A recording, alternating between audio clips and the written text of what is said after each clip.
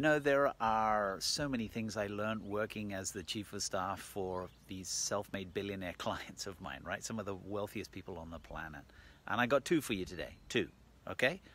First one, they don't think of money as we think of money, right? They just expect it to show up, and it's there for them every day. So there's something to be said for that. The second point that I've noticed that I wanted to share with everybody today, trust your instincts. They're there for a reason. They've been finely honed over whatever, generations and generations.